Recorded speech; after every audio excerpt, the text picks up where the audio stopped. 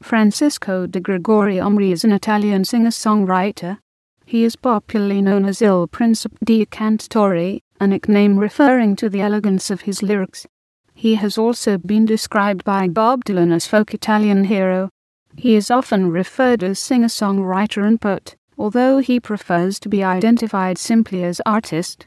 De Gregori was born in Rome to a middle-class family, to Giorgio and Rita Grechi, and he spent some of his youth in Pescara, before returning to the capital.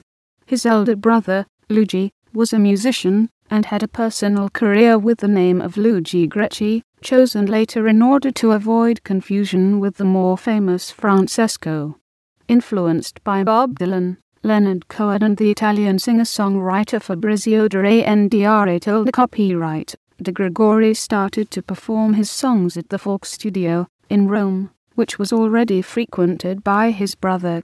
On one occasion De André copyright himself is said to have listened to De Gregori's work and appreciated it. Later De Gregori formed a band with his friends Antonello Venditti, Mimmo Locuschli and Giorgio Locascio, who all had success as singer-songwriters in the following years.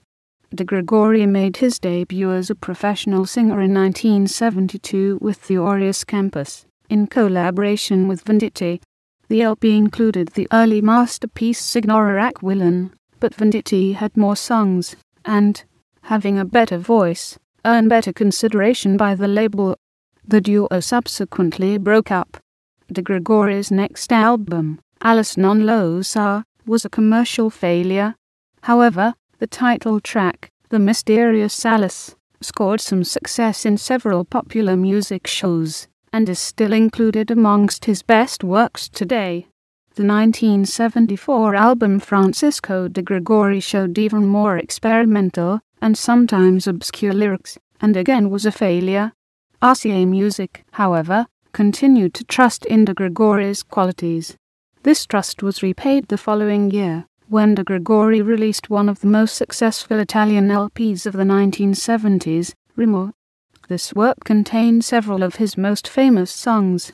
This time De Gregori's talent for unusual and poetic lyrics intermingled in a more mature way with the music. Lucio Dalla provided musical ideas for Pablo, the unusual story of a Spanish immigrant in Switzerland. Jazzy themes were present in songs like Quattro Carni and La Storia di Ieri. The latter, a song about the years of fascism, had been already released on De André copyright S 1974 album Volume 8, as it had been written during a stay in the Genoese singer's Sardinian estate. Buffalo Bill confirmed De Gregori's qualities, and contained at least two classics.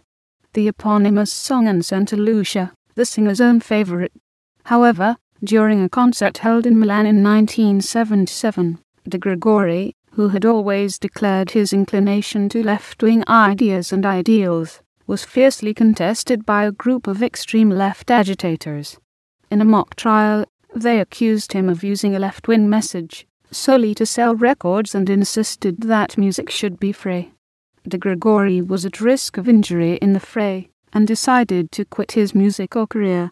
During the following 2 years he therefore worked as a bookstore and music shop clerk.